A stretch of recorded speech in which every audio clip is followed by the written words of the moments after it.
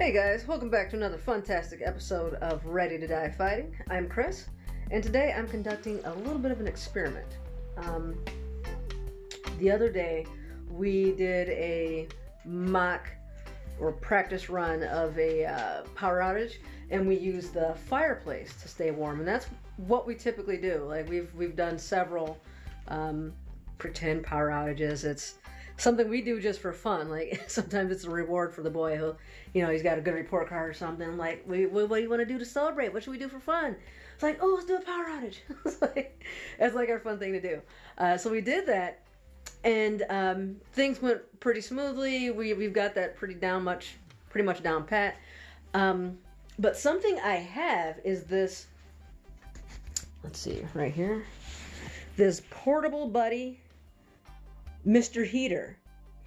And I got this, I've probably had it for a couple years, but I've only used it a few times, and I've only used it camping. So it actually does a really good job of heating a tent. Make sure your tent it will melt the plastic of your tent. I learned that the hard way. So you definitely want to position it right, and you want to make sure it's in a big enough tent where you have some clearance to not melt the tent. Definitely. But it definitely heats a tent, no problem. I don't know how well it heats the house. Or not the whole house. I know this little thing isn't going to heat the entire house. But, let's see if I can get us both in the frame. But I'm curious if it'll heat this room as well as the fireplace does. So fireplace, we get that going, and especially when I put the plastic sheeting up. I mean, we're in t-shirts and shorts because it gets hot in here. And I typically have to open the window even to just for circulation and air, and try to make sure no smoke's getting in and all that. We don't want to asphyxiate. So I want to see how this will do. I've got a carbon monoxide detector, so just to stay safe. And here's the first alert: explosive gas and carbon monoxide alarm. And so what I like about it is you can just plug it in to either, and you can just use it every day. Just have it hanging out, plugged in wherever. Or you can just keep it with your camping stuff, which is kind of what I do, and bring it with you. Keep it in the tent. I put this by my head, and then the heater on the other side, and so just to be on the safe side. And this thing is loud. It is loud. You can test it. I'm even reluctant to do it, but so you get that little beep, and then it goes nuts.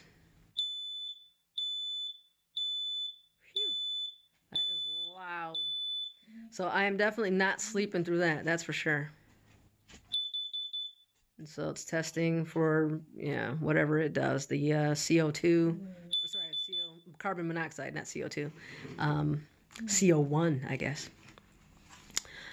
So yeah, if you're going to get one of those heaters, I do recommend something like this. It was around $50.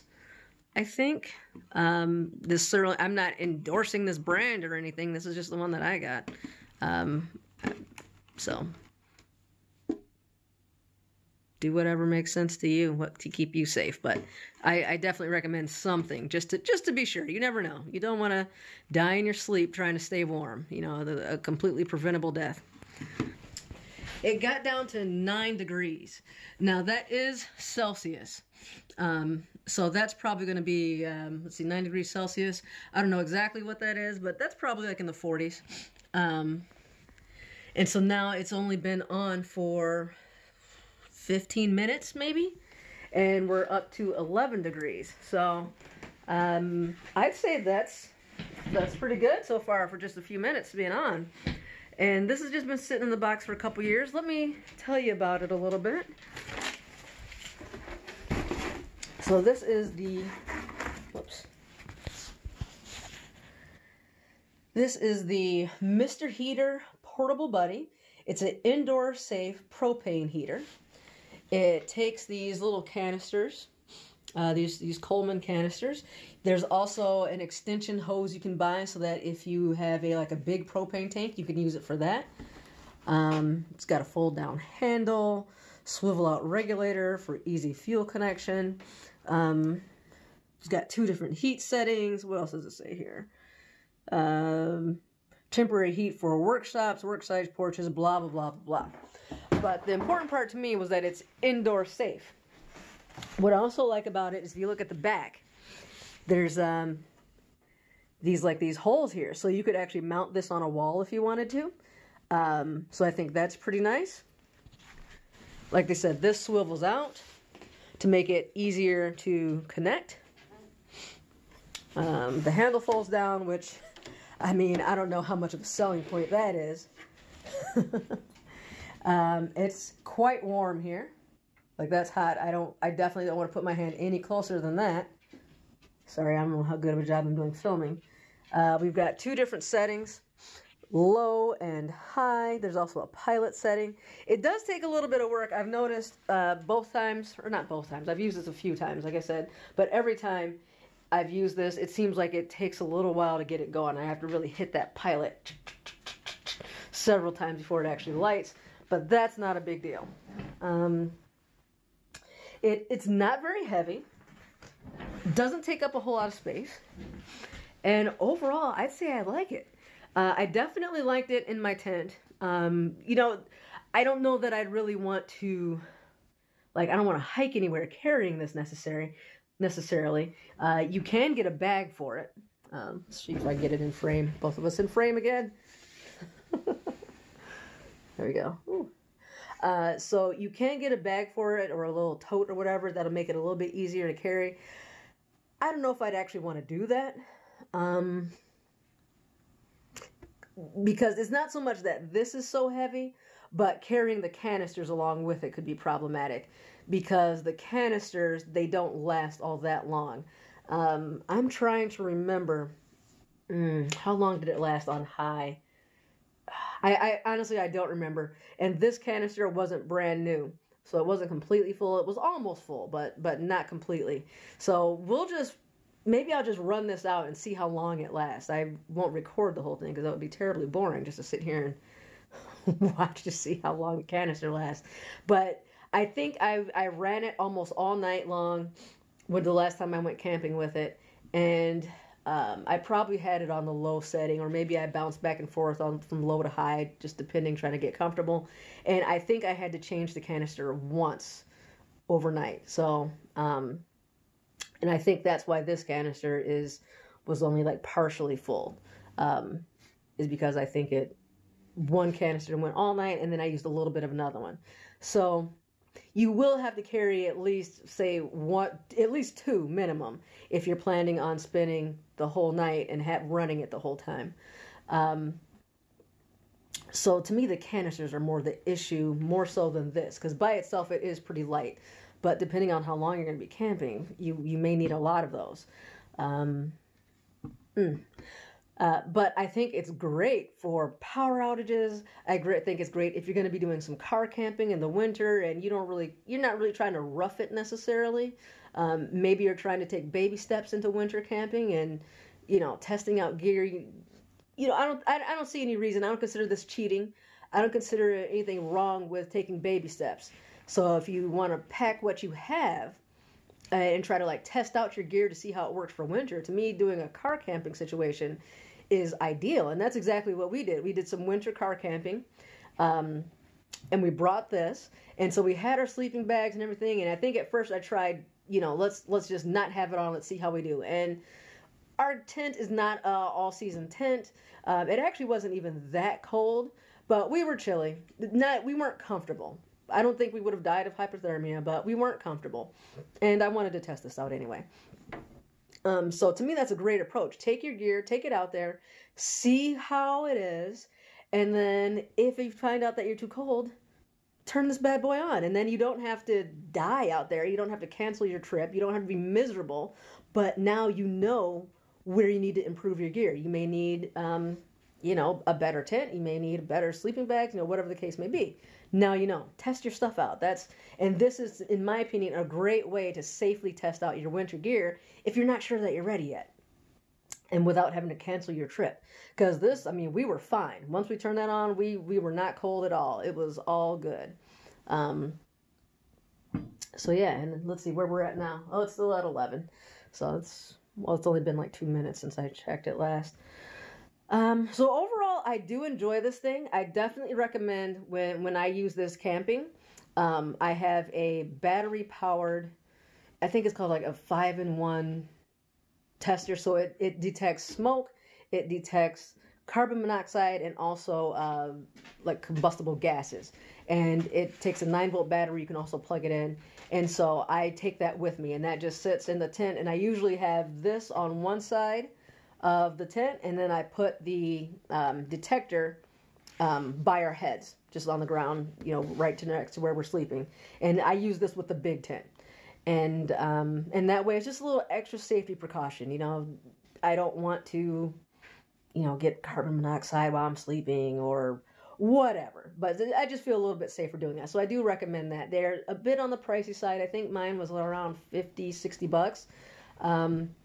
But as they say, it's cheaper than a funeral. and there was three of us if you count the dog. So cheaper than 3 funerals. So yeah, so that's my thoughts on that. I'm going to try to review a few more of my products that I have, that I've tested out, and that I can actually recommend. But this is one of them. So power outages, winter camping, experimenting, or even if you're like just ice fishing or just doing something outdoors, working in your garage, I don't think this is a bad way to go at all. And those canisters are cheap. You know, you can get them almost everywhere, and they last a really long time. I've read that you're not supposed to store them in the house for safety reasons. So that part is a little bit problematic for me. I don't have like a good place to store them. But I think what I'm going to do is build a shed this summer or something to store these guys so I can stock up on them. And that could be a fun little project. So that's just a little something to keep in mind, you know, where you're going to store these canisters. Another thing about the canisters, if you're not familiar with these Coleman canisters, a lot of different devices and appliances take those things. So, and so it's really nice if you can get some cross compatibility. So I have a stove.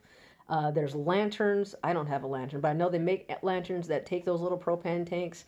But I definitely have like a little cooking stove that I can use that takes that same tank. So you could potentially buy a bunch of those and use a bunch of different appliances with it. So you could have your heater, your cooking, your lights, all with that same canister. And I definitely like that aspect of things, cross compatibility. You don't have to have a bunch of different things. All right, let's keep this short. I will keep this running for a while, and we'll see how high that temperature goes and how long it takes for this thing to run out. But I'm nice and cozy now, sitting right next to it actually, but my face is getting hot. All right, so we're back here, and it's been about 3 hours, and I think that my Mr. Heater, Mr. Buddy, I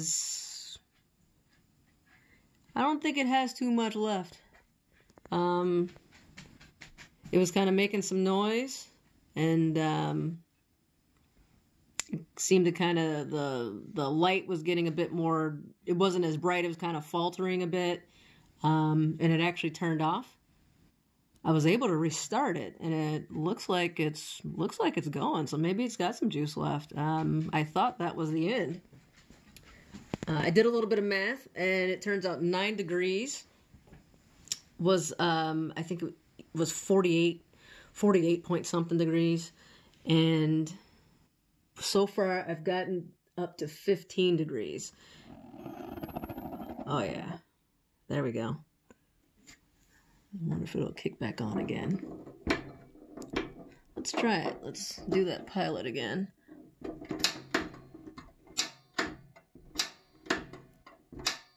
Oh, there's a little bit of a light, a little bit. All right, and then you give it a minute and hold it down. I can see a little tiny light there. Yeah, but if I let it go, it dies. So you just kind of hold that down for a few seconds, and then you eventually could turn it to high and it should go. But yeah, I think that's it. So yeah, we went from 9 degrees up to 9 degrees Celsius up to 15. Not perfect, but I wanted to see how hot I could get it in here, if I could ever get like warm and toasty. It never got to that point.